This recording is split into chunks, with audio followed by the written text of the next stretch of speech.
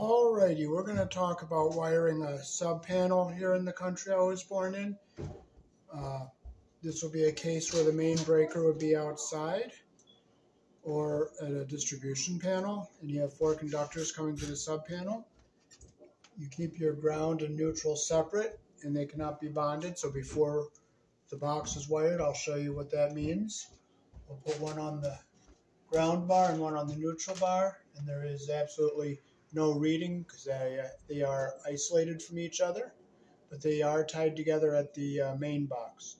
So I'll show you how to wire this. I'll show you the 120 volt 15 or 20 amp circuit, your 220 240 volt 4 conductor, and then again the 3 conductor, and we're including the ground and the conductors. So I'll show you how to wire this sub panel. So there's no continuity between the neutral and the ground bar in the sub panel, but in the main panel they are all tied together.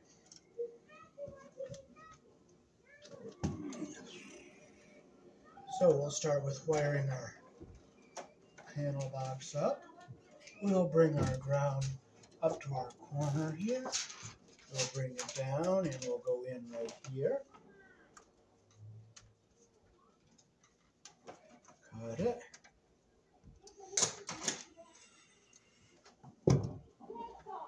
Now in a real situation, we'll be using Oxguard on our aluminum so that our conductors don't corrode inside these terminals here.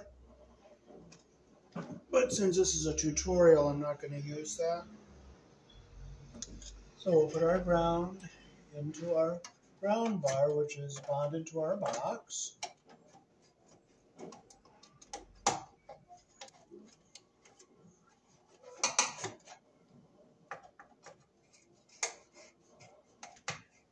We'll plug it down really tight.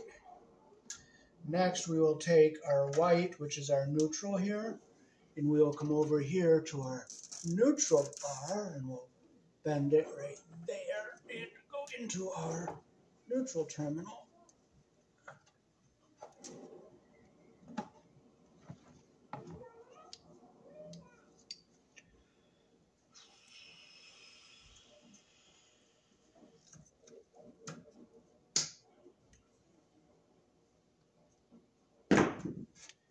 And we'll have to strip our conductors carefully when you don't want to cut your conductors underneath there.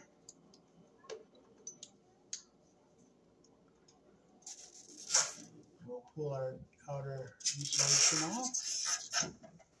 And you gotta make sure you get that little white film off of the wire. I'll see if I can poke it out so you can see it.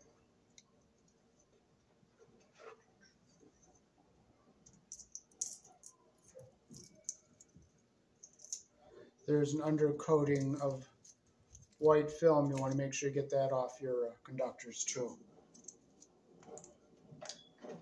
And we'll put our white on the neutral bar here. Goes in any one of the big holes. Making sure it's in all the way.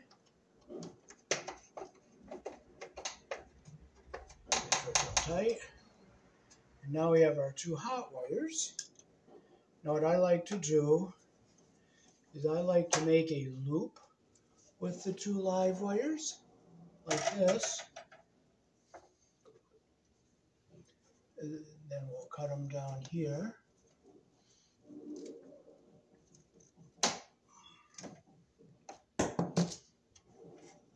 And we'll strip our outer jacket off here.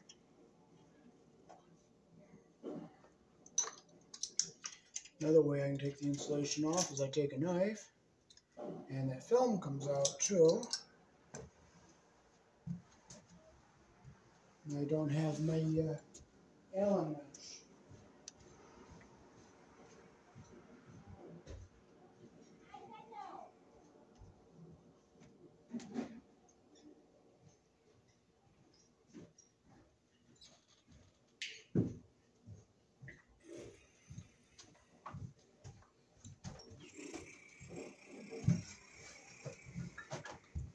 Okay, these terminals open up with an Allen wrench. So you just select the size, And this one is, so let's open it up.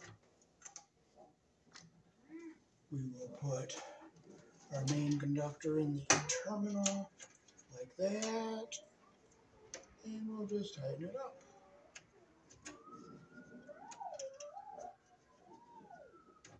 Okay, it's a little long, so I'll bring it up. We can shorten it some here.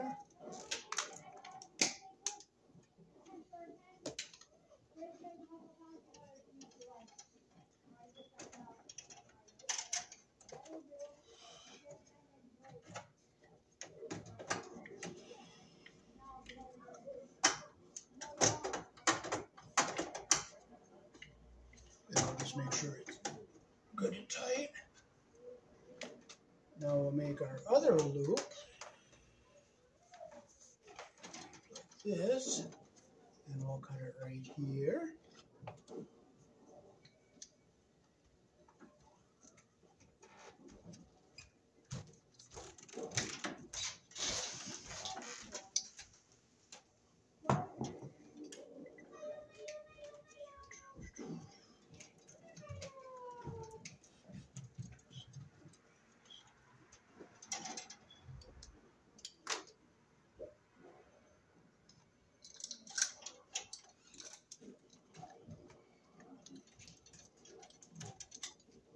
There's that white film there I was talking about. You can see it coming off under there. See it under the black insulation there.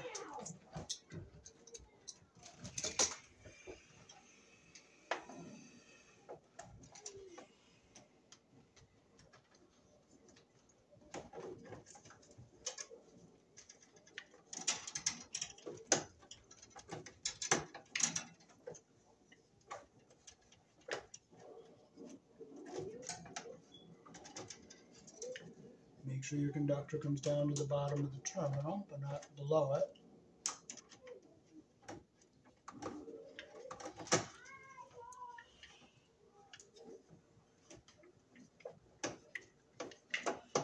Okay, so we have 120 coming in on this side, 120 coming in on this side.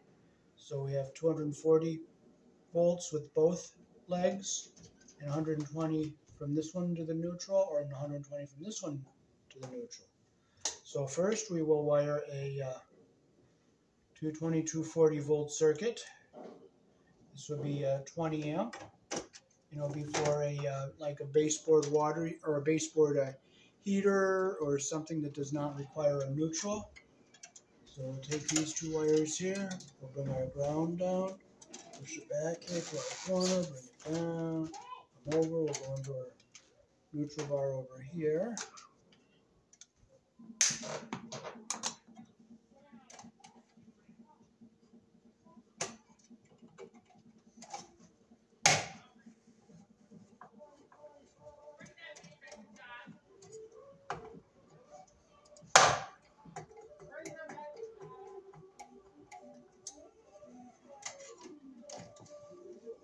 Make sure our conductor goes through the hole.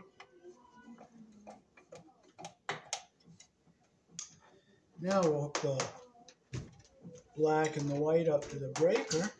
This is one instance where you'll can find a white wire live. And we'll go into our breaker right here. This will be a 20 amp, and this is number 12 wire.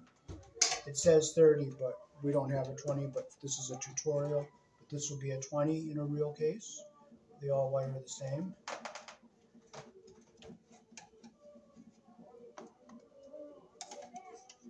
And there's our opening there. We'll go into our hole.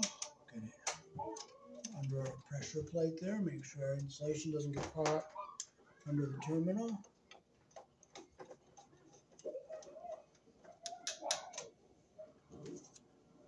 Okay, so we'll make sure it's going in nice and straight here. There's one. I'll bring our white wire down and we'll make our bend here. And we'll go into our breaker.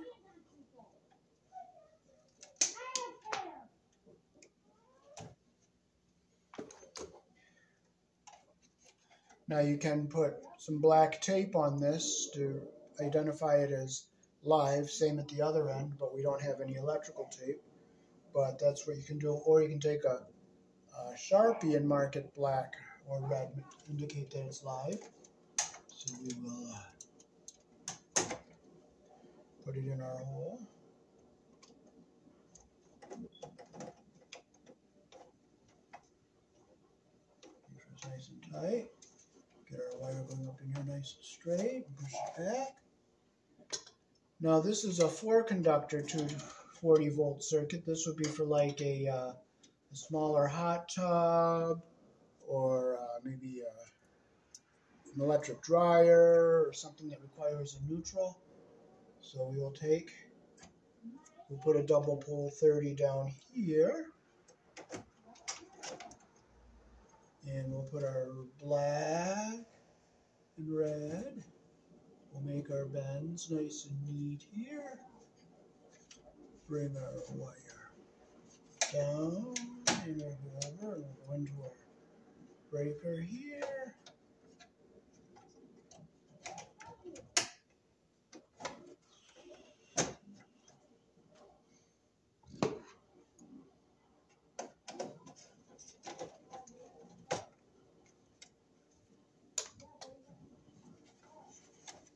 Push our wires back in so it's going nice and straight and neat there. Now we'll bring our red wire down. We'll come down, and we'll go over and we'll go into our breaker down here. Make sure it's in our hole all the way here. Make sure our insulation's not caught under the terminal. We're in all the way. Now the ground will go down here. It'll go on the ground bar, so we'll bring it down. And we will turn. We'll open up our place on our ground bar right here.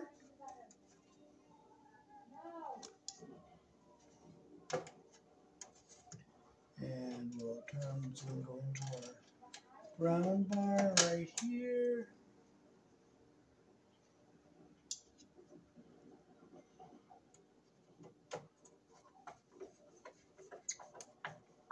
If it was longer, I would have gone all the way up, but it's not, so there we go. Now we bring our white wire over here to our neutral bar. This is where we got to separate our whites and our ground, so we'll bring it down here, and we can bring it in right over here.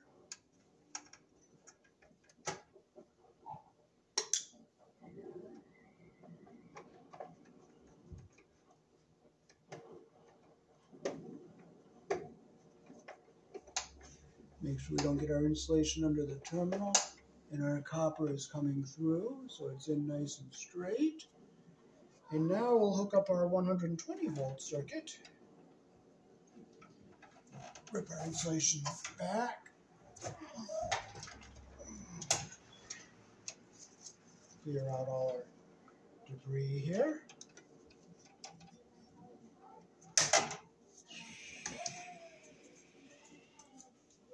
So this would be a 15 or a 20 amp ramp circuit for lights and outlets. Now in the kitchen, number 12 is required because of appliances, but you're allowed to use 14 in a bedroom or in a living room or in a hallway.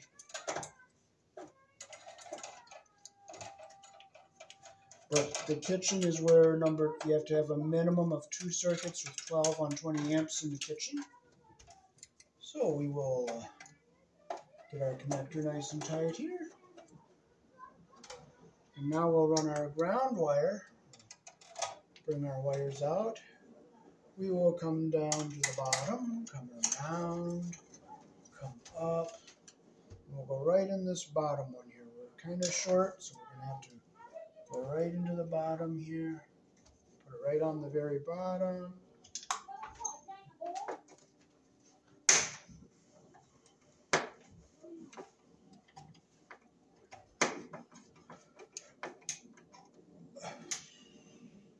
Okay, now we can make it a little bit neater here. We'll make it straight here. We'll here a little bit higher. If it was longer, I would have gotten it right back into the corner, but I'm going to try to make it a little bit neater here. There we go, that's the best I can get it. Okay, then our white wire will go up here on our neutral bar, so we'll push it back this way like this. We'll bend it up, and we can bend it over right here.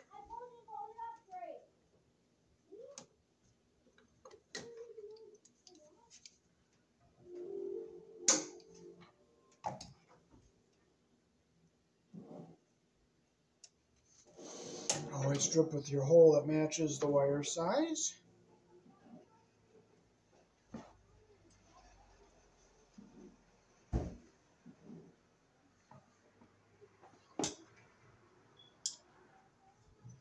And we'll put it on our neutral bar.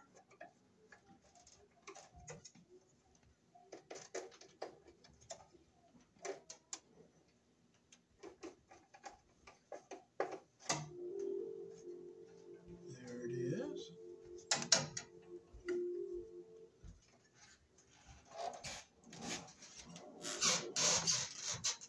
And let's see if I have enough black to go down, come around, come up. Going to our breaker over here. We'll put it down here. This is a single pole 20 amp breaker. If it's 12, you can use a 20, but if it's 14 American wire gauge, you use a 15. Or it goes in the same way. It just goes in like this. Push it in. Put our black wire under the breaker.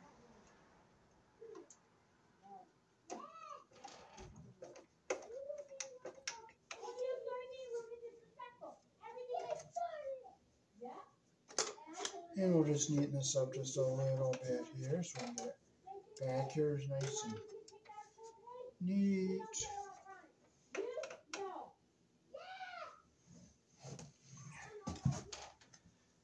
So that is how to wire a sub panel here in the country I was born in. We use a 14 American wire gauge on 15 amps, 12 American wire gauge on 20 amps, 10 American wire gauge on 30 amps, 8 American wire gauge on 40 amps, 6 American wire gauge on 50 amps. That's for both the 120 and the 240 volt circuits. Peace. Thanks for watching.